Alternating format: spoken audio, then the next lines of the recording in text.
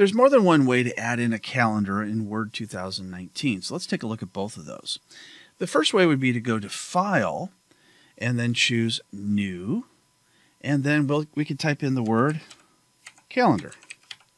Hit Enter, and we're going to see a lot of different options. Here they are.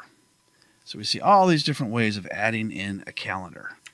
I'm going to choose just the first option that shows up, double click, click Create, and now it's going to insert it. It's going to give me the option of what month to start as well as what year. So I'll just choose the default and click OK, and you can see it's starting in the month I'm in right now.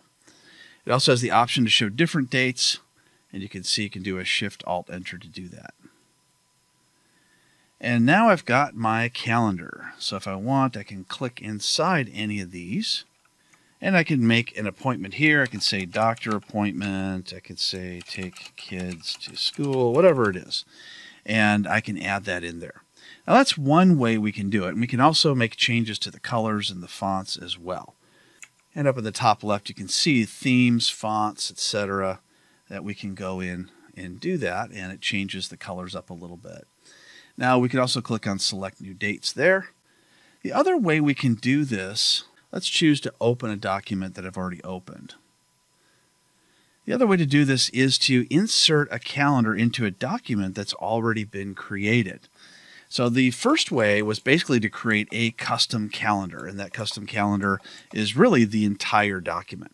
But in this case, this is just going to be a part of the document. So let's say this paper that I wrote a while back, I would like to add in a calendar. So I can do that simply by going to where it says Insert and go to where it says Table, and then choose Quick Tables and take a look at that. I have a whole bunch of different calendars I can add in. So I'm going to add in this one calendar. It says Calendar 3, for instance. Gives me a nice looking calendar.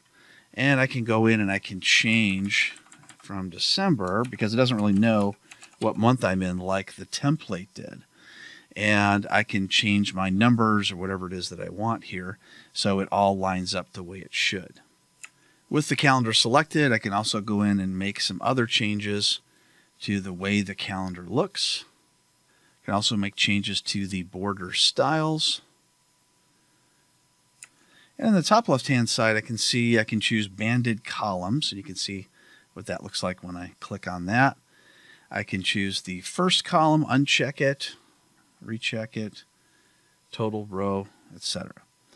So here are all the different ways I can insert a calendar into my Word document that's already been created, so it can just be a part of the calendar. So you have your choice. You can either create a calendar that is dedicated to that particular document, or you can insert a calendar that's part of another document in Word 2019.